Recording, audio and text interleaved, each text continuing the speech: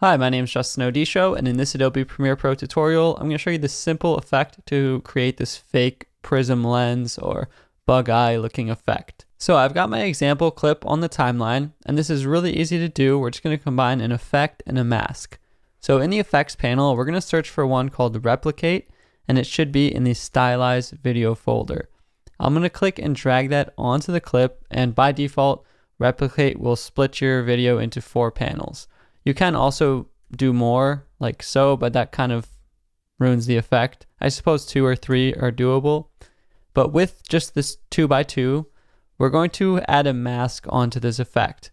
So you can do a circular mask, a 4-point polygon, or pen tool your own, but basically a circle mask should work for most of the time.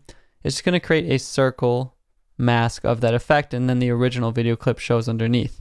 But in this case, we actually want to invert that effect. We're kind of cutting a hole out of the effect back on to see the original clip.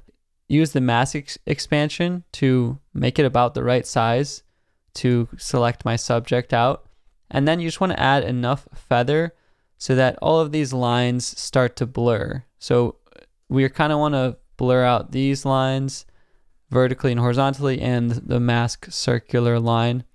And just play around with the feather and the expansion amount until you're happy with your result. You have a good blend of the 4.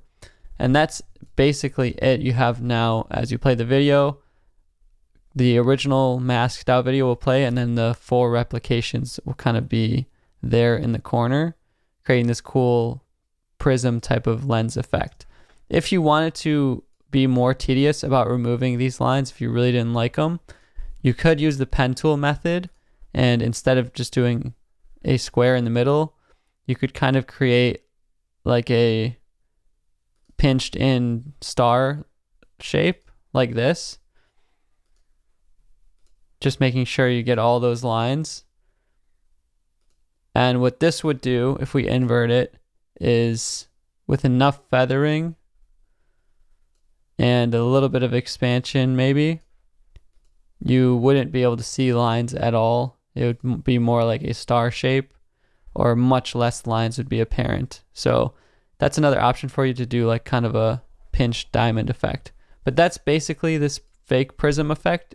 Try it out on some cool clips of your own. It could be cool for music videos or just stylish shots. If you enjoyed this video, check out my other tutorials in the playlist on my channel and subscribe to stay tuned for all of my new videos.